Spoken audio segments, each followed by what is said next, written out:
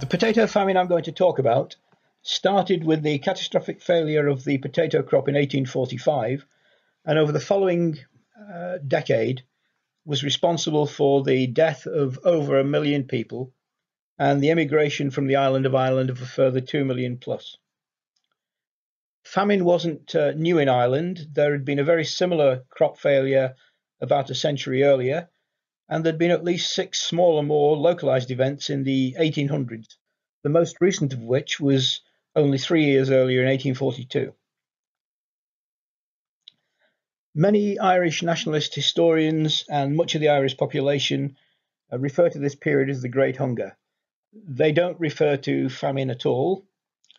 As far as they're concerned, grain exports carried on throughout the period, and certainly there are a number of people who believe that the amount of grain exported would have easily fed the people who were devastated by the potato failure.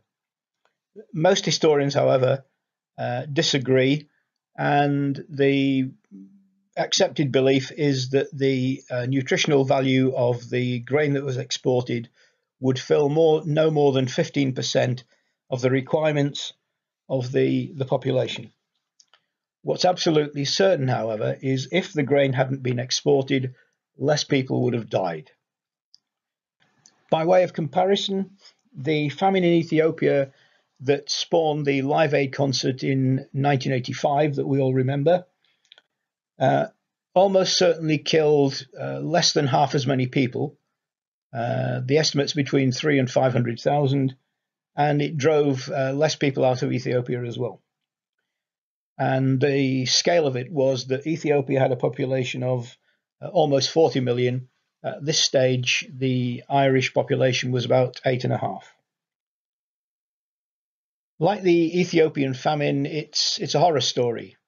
It has 2 parts. The first part was the random natural event that caused the crops to fail. The second part is the extraordinary failure of government to actually ensure that the aid required was provided at the right time and in the right quantities to stop people dying. It's the scale of the failure of government that leads many Irish people and much of the Irish diaspora worldwide to believe that the government in Westminster conspired to cause genocide. The story has a widely accepted villain of the peace in the form of Sir Charles Trevelyan, who was the civil servant in charge of most of the operation of the Treasury. The presentation that I'm going to go through isn't chronological.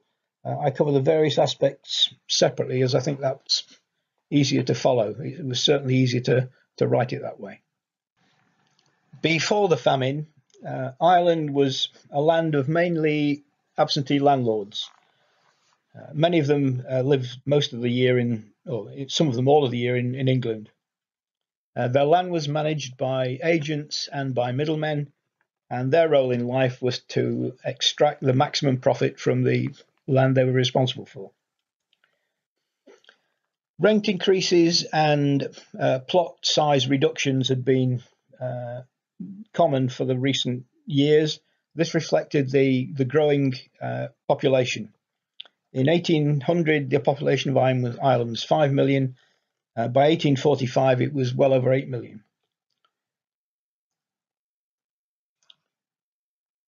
If you look at the slide, you'll see the mix of holdings at the start of the famine. 75% of the farms by number, as you'll see, were less than 20 acres. Those over 20 acres were mainly on the better land and were farmed by largely profitable, larger tenant farmers. The small holdings were typically on the more marginal land, and this is where the future famine victims lived. The small tenant farmers were called cottiers.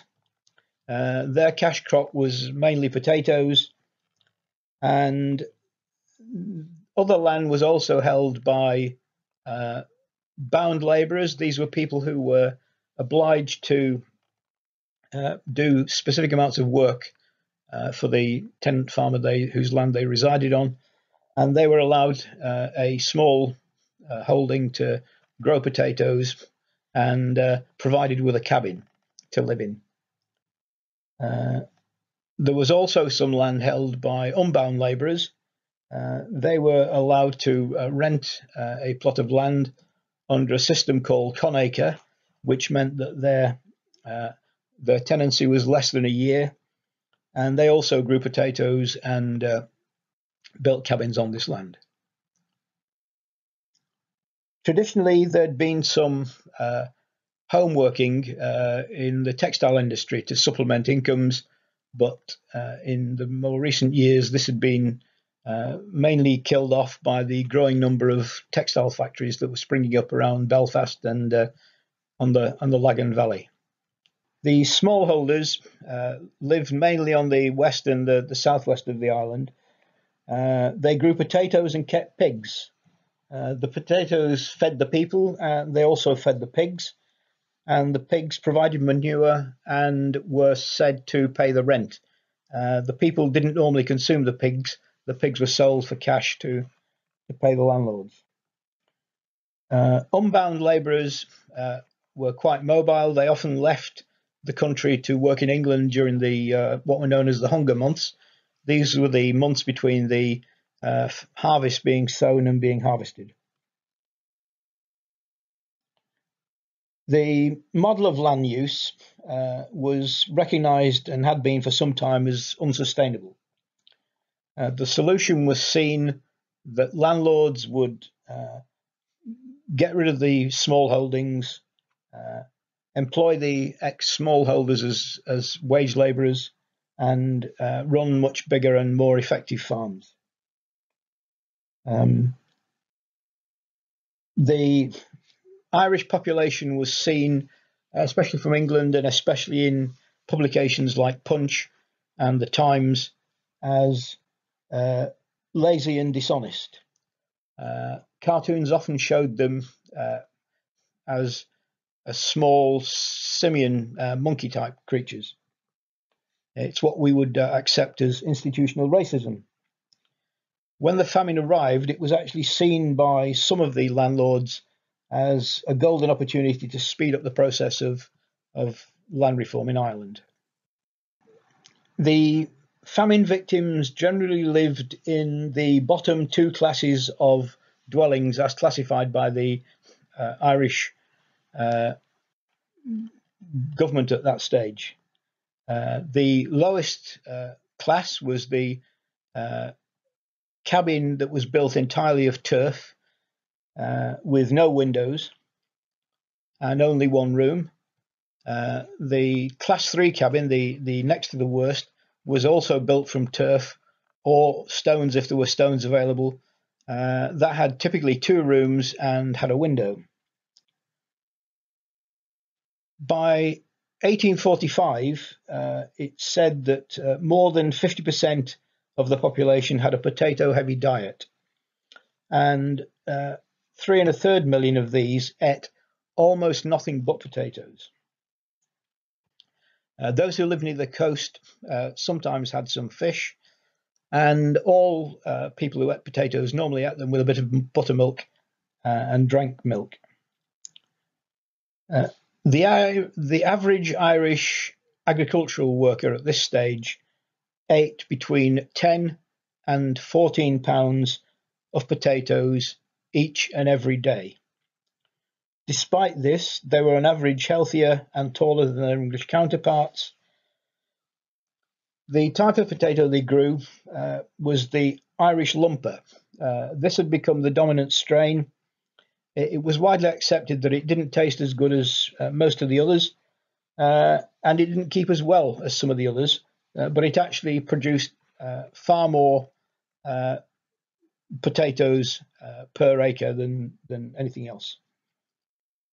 By 1845, there were almost no potatoes other than lumpers grown in Ireland. The blight arrived in September 1845. There was some dispute about the origins. There were some suggestions it came on boats carrying guano from Peru, but it's now been identified, I can't pronounce the word, as Herb 1 version of the blight that actually struck in the United States in 1843 and 1845. The blight spread from the United States, and it reached Ireland after it had hit Belgium, Holland, northern France, and southern England. It struck immediately after the best oat crop for years had been harvested, and in a period of 10 weeks, the potato crop was totally devastated. This wreaked havoc. In November, the Government Mansion House Committee suggested a third of the crop had been lost. By December, they'd revised this to 50%, and the market authorities in Dublin said that regardless of any action that might be taken, there would be no potatoes for sale at the end of January. You'll see from the slides on here the scale of the crop failure. In 1846, the blight started earlier and struck harder than in 1845. If you look at the millions of acres planted with potatoes, you'll see there was a decline between 1845 and 1847 from 2.5 million to 500,000, and the production itself went down from 15 million to just over 2 million. In 1847, you'll see from the bottom slide that the actual yield per acre went up and recovered to before the 1845 level. Unfortunately, by this stage, there were no seed potatoes to be had. And although those who managed to plant some got a very good yield, there weren't very many people who could actually plant them. As far as preservation of the potatoes that actually were picked was concerned, Sir Robert Peel set up an expert committee. It was useless. Its original suggestion for the cause of the blight was weather. They said it was a one-off caused by the weather, and they could easily see seed potatoes being imported from Europe and everything being fine. They'd obviously not read that Europe had been struck by the blight before Ireland. They then produced a storage guide with a very complicated set of instructions on how people should store potatoes to keep them absolutely dry. They produced 30,000 copies of these instructions, which they distributed through all the local parish priests so they could be onward distributed. But about a week later, they actually changed their instructions to soak the potatoes in bog water because that will help to preserve them. An influential journal at the time called Freeman's Journal concluded that the committee have satisfactorily proved that they know nothing whatsoever about the causes of or the cure for the disease. Dublin Castle, the home of the Irish administration, failed to grasp the danger. They first assumed that the reports were exaggerated, then that the oat harvest that had been gathered in a few weeks before would fill the gap, despite the fact that this was already, in many cases, on ships out of the country. And then that the market would react to shortages and ensure that food was imported. What they failed to realise as well was that the people who were actually now short of food were not people who had cash. They were people who grew their own food. They didn't buy it, and they would need some sort of paid employment to be able to survive. Sir Robert Peel had been more aware of the situation than most people. He'd preemptively bought £100,000 worth of maize from the United States and £46,000 worth of oats from the market, and he expected to be able to feed about 440,000 people for 3 months. He was asked to provide a loan of £1 million in October, and the Mansion House Committee increased this request to £1.5 million in November on the 7th to increase the availability and reduce the cost of food and to provide work for the destitute. They also asked that grain exports be stopped. It didn't happen. And by December, the potato price had gone up more than double, and the price of grain had gone up by 50%. The government then set up 650 relief committees between November 1845 and August 1846. These were to be funded by the landlords. This was part of Trevelyan's plan, which basically said Irish property pays for Irish poverty. That became his mantra, and you'll hear it more than once. A series of grain depots were also established with the intention of distributing imported grain in the hunger months. 2 work programs were established to provide the destitute with an income. One scheme was to be managed by the counties, which was more localised initiatives. The second one by the Board of Works. Both were to be financed by loans, some of which were expected to be paid in full, some of which were potentially to be written off. Initially, the plan was to do genuinely beneficial things, improve drainage schemes, build new harbours, and a network of good roads. There was also a plan to establish some railways, but this bit of the plan was abandoned because it was deemed that the Irish weren't capable of building railways. 30 years later, they built the eastern half of the Transcontinental Railway in America. The organisation of the programme was shambolic. The management couldn't cope with the rapid growth of the workforce, which went from 20,000 in June 46 to 140,000 in August. The work wasn't properly directed.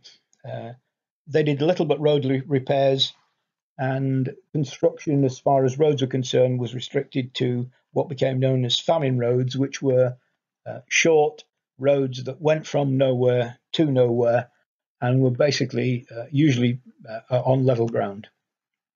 The response the following year was after Sir Robert Peel had been replaced by Lord John Russell. Russell assumed the potato problem was basically over. Only one work programme was planned. This was to be operated by the Board of Works, and the loans that were to fund it were to be 100% repaid. Again, following Trevelyan's mantra that the people in Ireland must pay for Irish poverty. The organisation of this scheme went from bad to unbelievable. The pay was to be by measured work, so that people would get paid on piecework for what they did. The expectation was an average man would earn £1 a day. Somebody who really worked very hard would earn 1 and 6 a day. And where there was work that couldn't really be measured, that would be paid at the rate of 8 pence a day.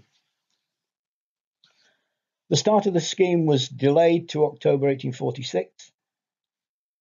12,000 administration staff were employed to look after the thing, but nothing like enough overseers and engineers to actually set and measure the work were employed. Another complication was that all new projects had to be presented to and approved by the Viceroy. At the start of this work scheme, there were 26,000 people employed. In March 47, that number had increased to 714,000 that were organised into more than 10,000 work gangs spread across the areas struck by hunger. There's one instance of a work gang in Cong in County Mayo that's recorded as having 75 men. The only equipment they had were 2 wheelbarrows, 2 crowbars, and 1 wooden lever. These men were unable to earn more than 3p a day. There was a belief that if work measurement was delayed, people would be paid 9p a day on account. However, the payment was often late, often weeks late, and the Board of Works were on more than one occasion found guilty of gross negligence manslaughter when workers starved to death because they hadn't received their wages. The Quakers had already started to open soup kitchens. The government decided to follow suit in early 1847 in face of the increasing levels of starvation. The Quakers' initiative had been helped by the famous Darbys, the Quaker family who were the ironmasters in Coalbrookdale, who'd donated 50 soup boilers.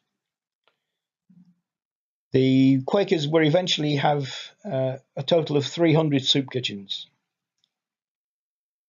The way these were financed was that they sold soup tickets at half a penny each, and they endeavoured to sell these to the well-off so that the tickets could be then used by the destitute to get food for free. Trevelyan was attracted to the idea as it promised to be cheaper than the work schemes.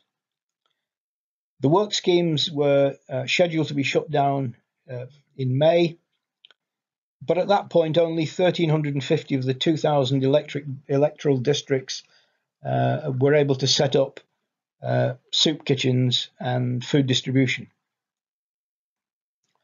Again, this was an opportunity for yet more bureaucracy. Before the thing could get underway, 10,000 account books needed to be designed and printed, 80,000 record sheets, and 3 million ration tickets to be distributed through the network. The rules of operation were also not consistent. The kitchens were often miles apart, and some of them insisted that all family members had to present themselves to get fed. This was obviously a problem for the very sick and the very hungry. Some allowed one person to collect the food, but again, because of the distances concerned, it was often the case that the food was actually completely useless by the time it got back to the people who needed it. Some sites offered uncooked food for preparation by the starving at home. This was much more popular and significantly more expensive, which was in due course to come to Trevelyan's notice. And he then said that where a facility could offer hot food, only hot food was to be supplied. If you could do hot soup, you didn't supply ingredients. Despite this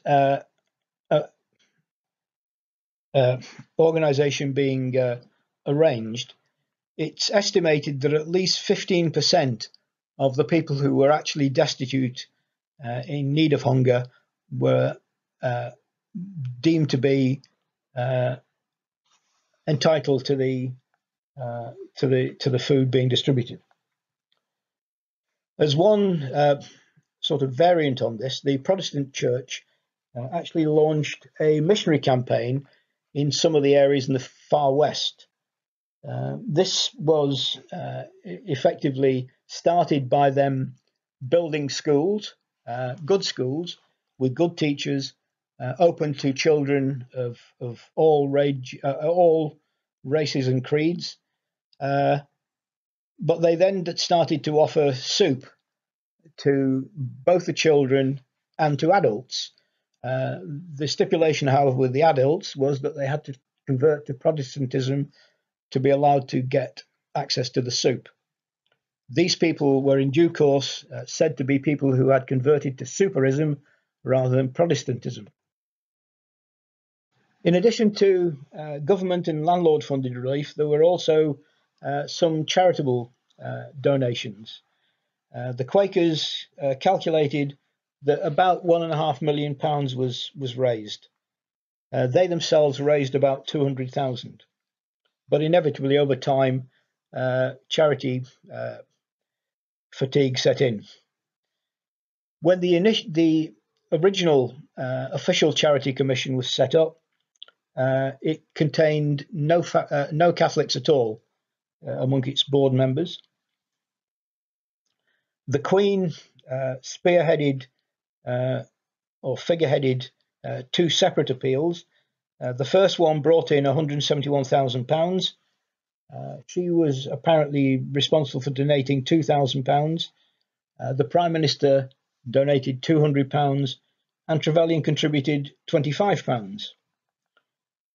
There is an unverified report, or several unverified reports, that suggest the ruler of Turkey donated £10,000, but had £8,500 of it returned, with the message that nobody could be seen to be more generous than the Queen.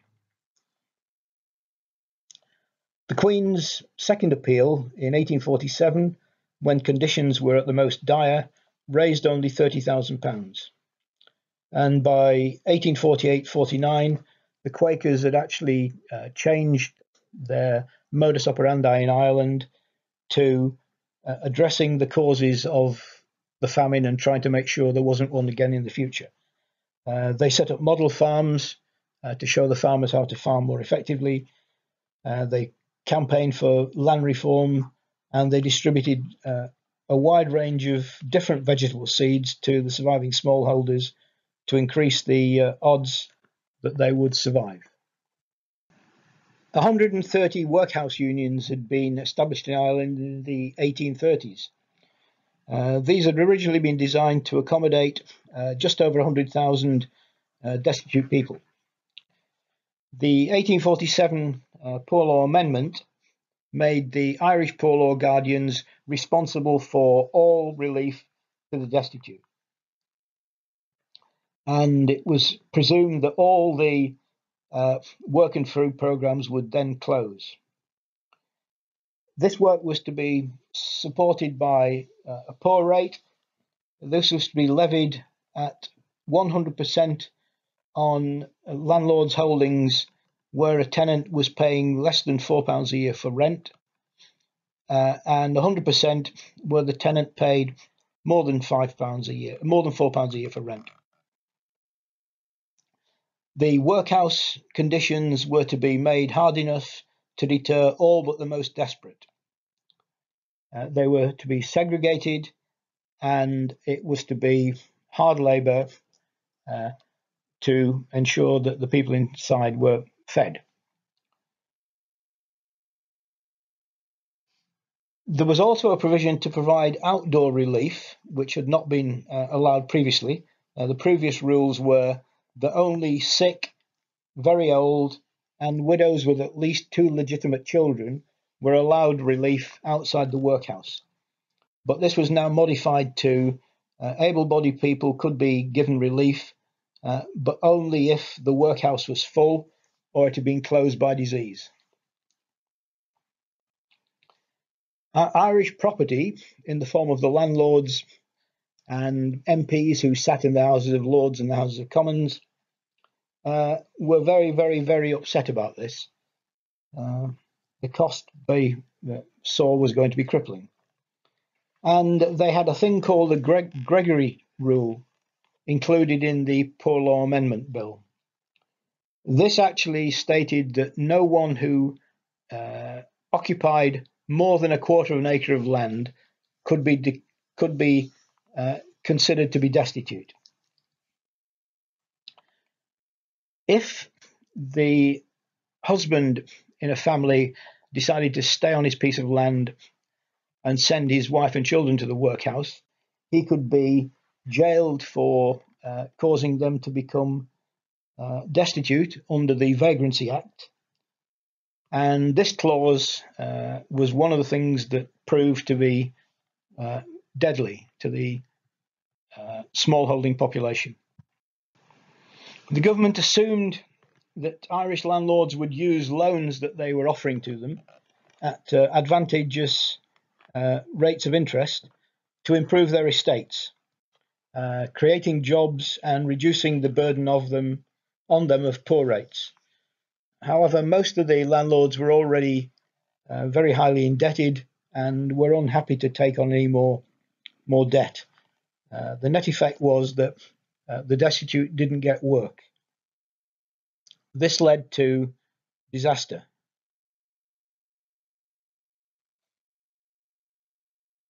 The Fermoy workhouse, that was designed for 800 people and didn't have a fever hospital, in March 1847 contained 1,800 people. And between January and March 1847, 24% of the people who were admitted were dead by the end of March.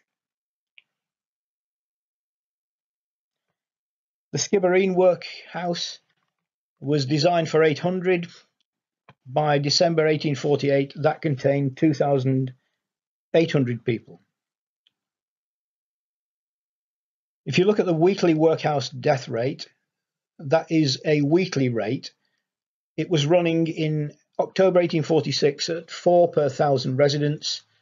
In April 1847, it was running at 25 per 1,000 residents. Extra capacity was built, but demand outstripped it. Many Gregory tenants resisted entry to preserve their scrap of land and only abandoned their small holdings to go to the workhouse to get a Christian burial. It's reported that the coffins that were used to bury people, to take people from Skibbereen workhouse to the graveyard, actually had hinged bottoms. So although they thought they were getting a decent burial, they were actually just taken and dumped in pits. As the death rate increased, they started to reopen soup kitchens and to some work schemes, but it was too little too late. By the end of June 1848, there were 843,000 people on relief. The cost of the poor rate ruined many landlords. An extreme example was the Clifton Workhouse Union. They charged a poor rate of 24 and fourpence in the pound.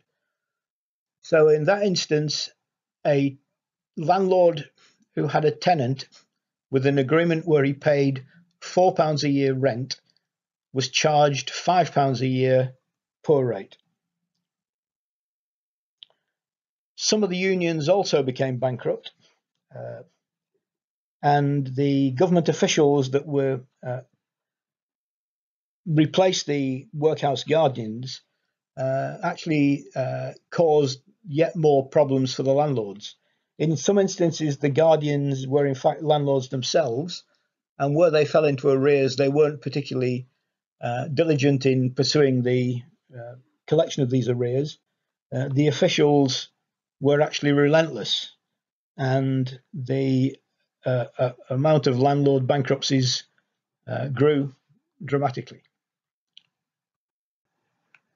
Faced with rising rate charges and tenants unable to pay their rent, and without these tenants having any livestock or seed to seize in lieu, many landlords decided that they really had to evict the tenants.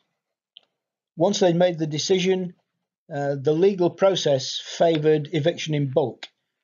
They could appeal to a higher court and effectively get a ruling for a large number of properties at one time.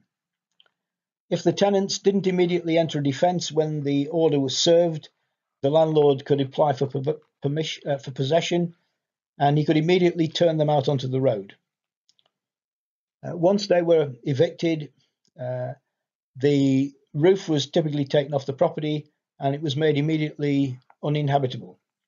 This was because if a tenant was able to reoccupy it, the landlord would need to get an individual order that could be almost as expensive as evicting 50 people. The police were often asked to attend to make sure things went smoothly. There were questions in Parliament about the scale and consequences for the evicted. The Home Secretary, when he was challenged, replied that these people are, of course, like all other citizens, able to seek remedy through the court, which was not a lot of good to a cottier who'd just been thrown out onto the street. Lord John Russell was frustrated. He tried to have the operation of the Poor Law amended, but he couldn't get majorities for what he wanted to do. The only changes he managed to get were that poor law guardians had to be given 48 hours notice of planned evictions. There were to be no evictions on Christmas Day or Good Friday, and that all evictions were to be done in daylight. There are some notorious evictors. One of the largest was a certain Lord Lucan. Another one was a gentleman called Colonel Dennis Mahone. He evicted 4,000 people. 1,400 of them he emigrated to Canada. The 1,400 he emigrated were mainly the sick and weak, and a large proportion of them didn't survive. He, in due course, was murdered, and the British press agitated for the indictment of the local parish priest for incitement to murder because he'd preached against evictions. The cost of evicting people, of emigrating people to the New World, was seen by some landlords as attractive. One recorded he'd emigrated 1,400 people for £3 and 14 shillings a head. Another 4,000 at £3 10 shillings a head. This obviously had an upfront cost, but over time they actually saw it as being cheaper than paying the poor rates. The expectation, as seen in this extract from the Times, was that the poor, useless landlords would be driven off the land, the estates would be sold, and they'd be bought by industrious Scots and English, and Ireland would be turned into a much better organised agricultural country. Unfortunately, it didn't happen. Most of the estates were actually bought by other Irish landlords. The result of the total mismanagement of the famine was mass death.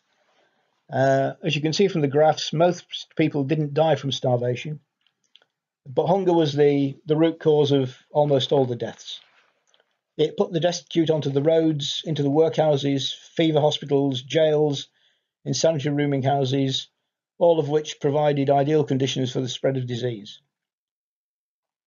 The main killer was fever.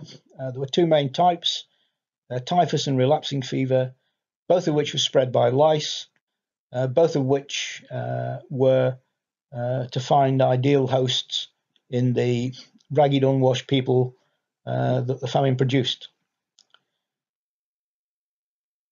The fact that typhus was endemic among the poor, and many of them had resistance to it, actually had consequences for some of the charity workers that tried to help them. The people who showed no symptoms at all spread it to the soup kitchen volunteers and religious helpers, trying to keep them alive. They also spread it well beyond the borders of Ireland when they went to other countries. The figures for deaths are unreliable. There are instances of whole families dying in ditches, which nobody took the trouble to report to the official bodies. The Glasnevin Cemetery in Dublin, which was known for its exemplary record keeping before and after the famine, during the famine years, has hundreds of people, unidentified people, buried in mass graves. 1 million deaths is the widely accepted number. One respected contemporary statistician suggested it might be closer to 2 million. And another element of the effect on the population was it suggested that 400,000 children weren't born in this period. The birth rate dropped by about 400,000. The appalling conditions in Ireland drove significant emigration.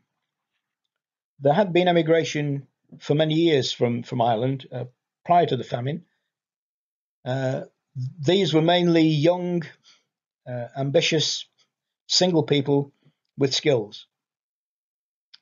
And they went to seek their fortune in the New World. Many of them were then able to send money home and provide tickets for families to join them. And when the famine struck, some of the good tenant farmers who knew about the success some of these immigrants had saw the writing on the wall and left very early on. However, most of the immigrants were very different in 1845 to 55. These were desperate people. Over 2 million left, some of them by their own choice, some were coerced. Almost all of them, however they decided to go, had sold everything they owned to raise the fare. Some were able to raise the fare only from Cork to Bristol or Dublin to Liverpool. Others to get passage to America or to Canada. They almost all went, the transatlantic ones, via Liverpool. And this assembly of sculptures on the screen is called Famine. And it's on Custom House Quay on the north bank of the Liffey in Dublin. And it's on the route from the centre of Dublin to Dublin North Wall Quay, which is where the ferry boats to Ireland left. There was a huge increase of Irish population in the northwest as a result of the famine. There'd been significant immigration before, mainly through Liverpool. In 1844, Frederick Engels had written The Condition of the Working Class in England, in which he described Little Ireland and Irish Town, which were slum areas of Manchester where large numbers of the Irish emigrants, the earlier Irish emigrants, worked in the mills and construction, and typically were living in dire conditions which were common to most of the working population of Manchester and the industrial areas at that time. The scale was extraordinary. 50,000 emigrants arrived in Liverpool in March 1847 alone.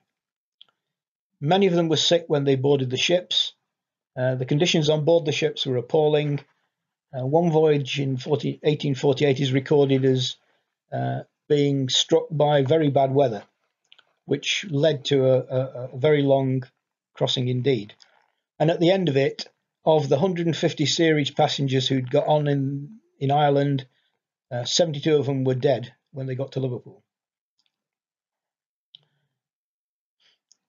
Liverpool was the first city to appoint a medical officer of health, a Dr. William Duncan.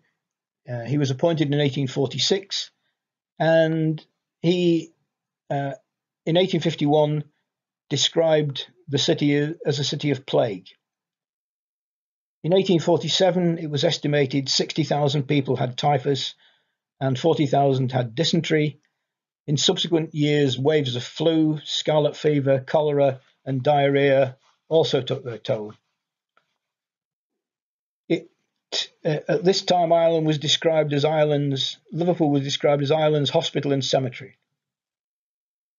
The immigrants were described as living in dog kennels and basements, and huge numbers of them lived in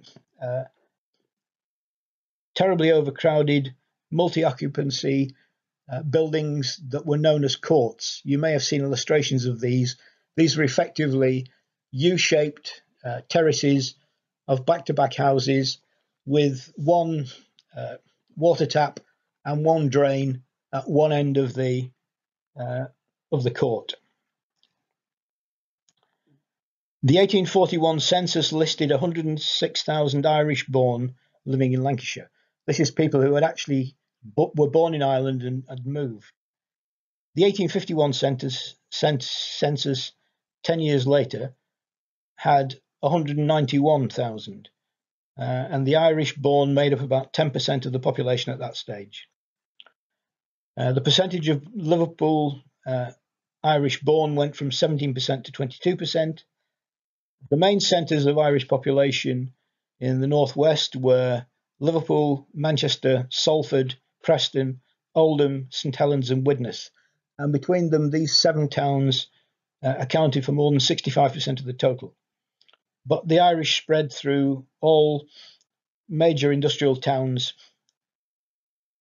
The main occupations that they went into were industrial and construction labouring and mining for men.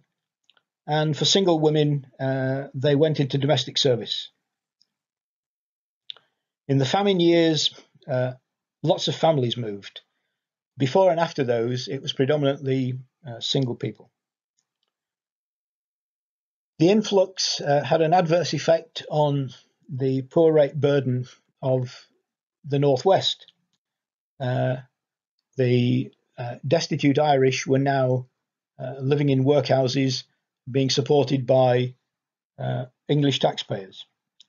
And the authorities in Liverpool managed to send 15,000 people back to Ireland. But in the grand scheme of things, this was a drop in the ocean.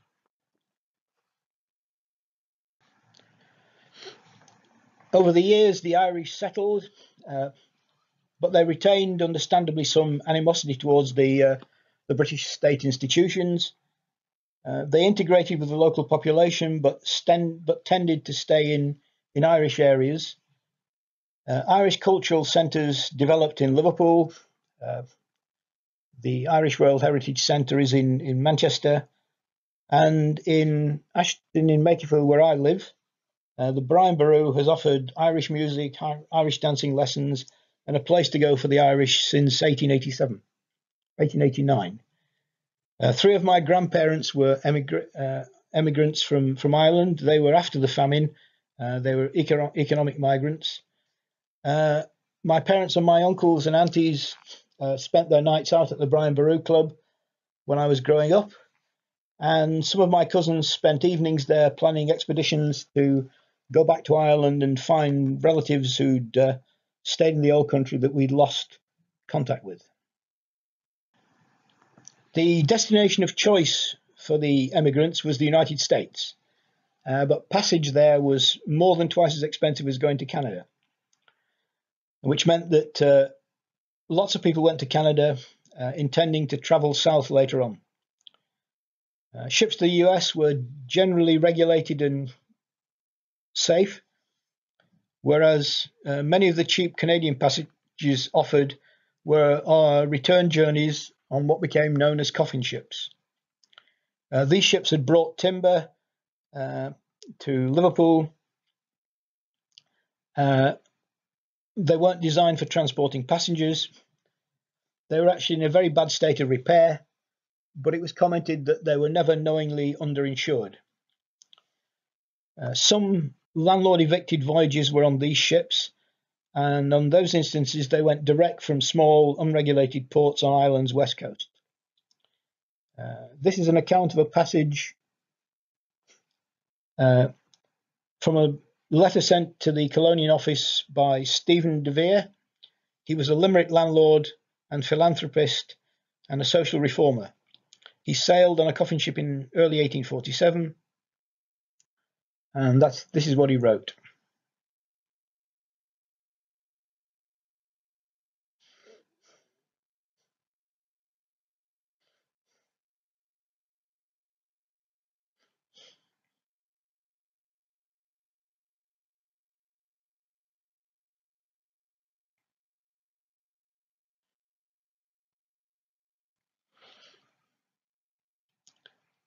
He concluded his letter by confirming that the ship that he took passage on, he was assured was by no means the worst of the ships making the journey.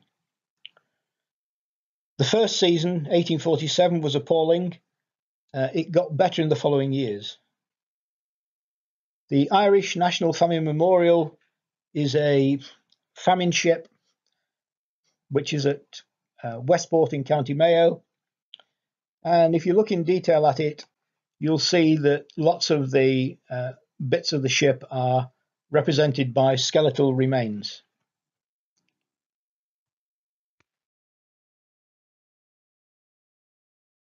Most emigrants to Canada went to Quebec by way of the quarantine station at Gros Isle on the St. Lawrence River.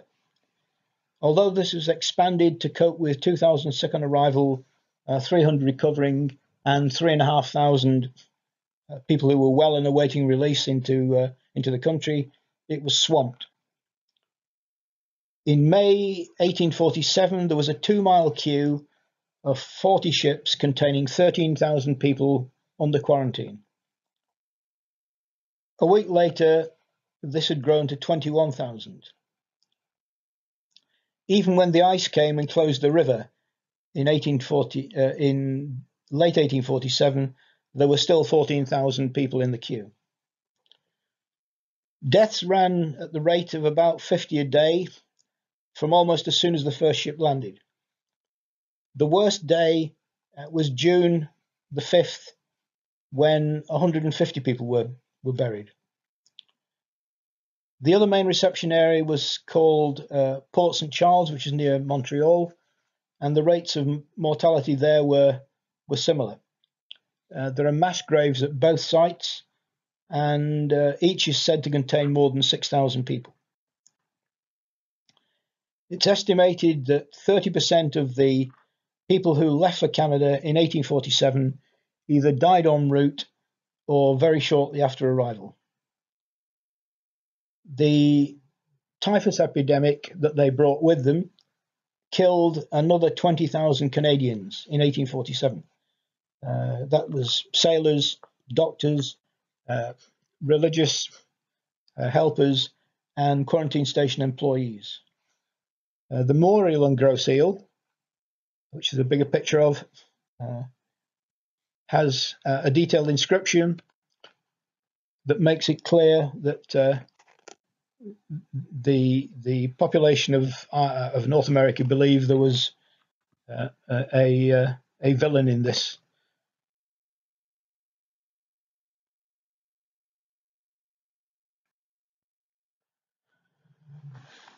Between 1845 and 1855, of the over 2 million who left Ireland, 1.5 million went to the United States. That was far more than went to Canada, which was estimated at about 400,000, and the 200,000 who stayed in England. Despite the send me your poor, your huddled masses, etc. inscription on the Statue of Liberty, the US authorities weren't remarkably welcoming to all Irish. Any ships that were deemed to have high levels of disease were turned away. The captains there typically went just north of the border and then disembarked their passengers in the first harbour they could find in Canada. New York imposed a surcharge of $10 per passenger to offset the potential cost of supporting the sick and dying. Boston charged sick and infirm people up to $1,200 before they were allowed off the ships. To some extent, the landlord evicted emigrants were better off. They actually came as a group who typically had been, if not friends, neighbours, and they tended to carry on living with those people when they first settled. When they first settled, the settling in help that was promised by the landlords usually didn't appear, and everybody ended up in slums. There is one record of a multi-story barracks type slum in New York, in a place called 5 Points, which was a notorious slum area. This building had 400 residents. It had only one staircase, and that staircase was 20 inches wide. The Irish were not welcomed at all by many Americans.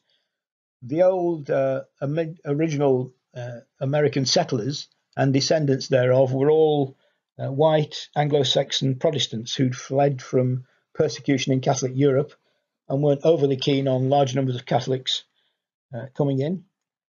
There was an organization called the Know Nothings.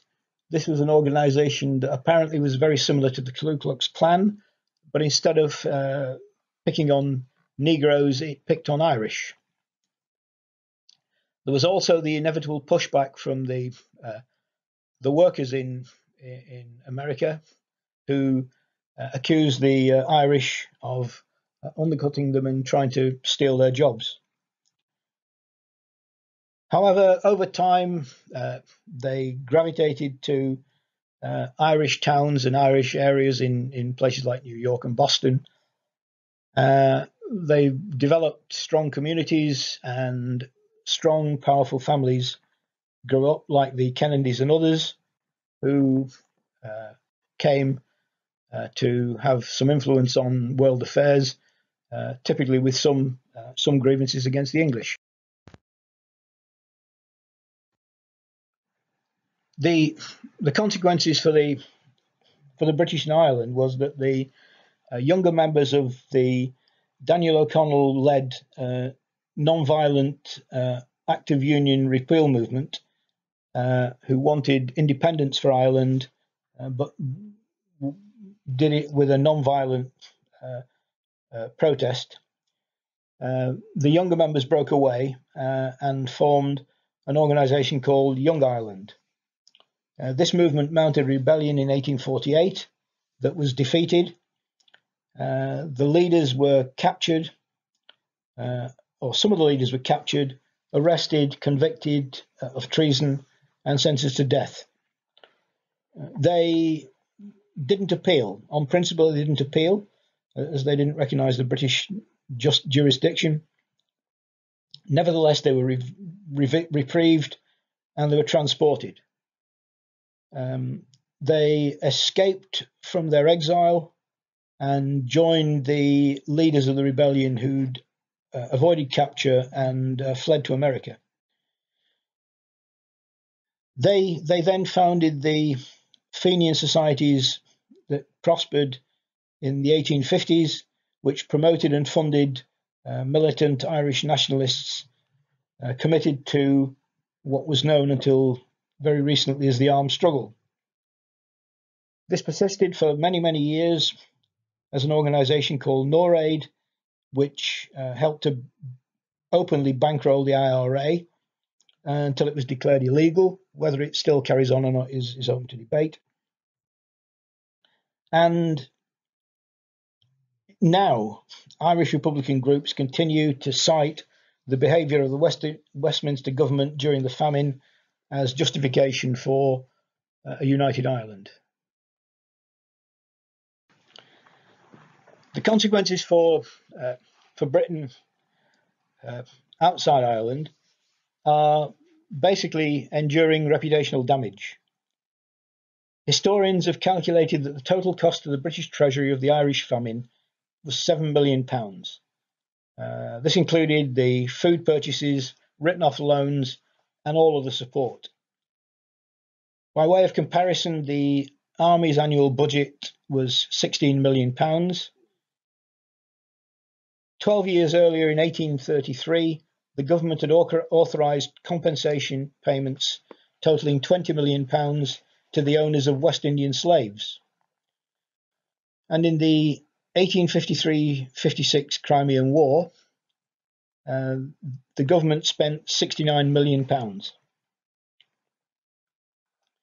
A.J.P. Taylor, who was the historian, the only historian to listen to when I was growing up, described the actions of the British government as genocide. Another critic, although not using the word genocide, wrote, as on the screen,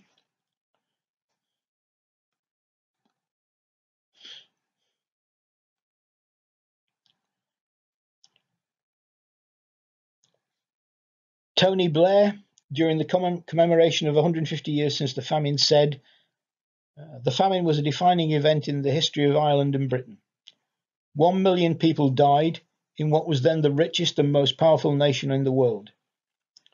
Those who governed in London at the time failed their people. That's the end of the story about the famine. One sort of aside is that the lump of potato understandably fell out of favour after the famine. It, however, wasn't completely abandoned and is still offered by Glenn's Potatoes of Antrim as part of their heritage range. Apparently, you can buy them in Marks and Spencer's branches in Ireland.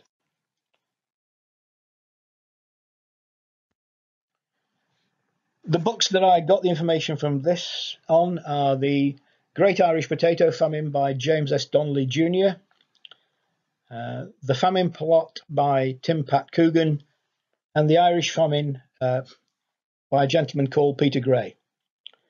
I did the original presentation in 2017, but I withdrew these 3 books from the Wigan Library to reread again before I did it for you. They've all gone back if you'd like to borrow them.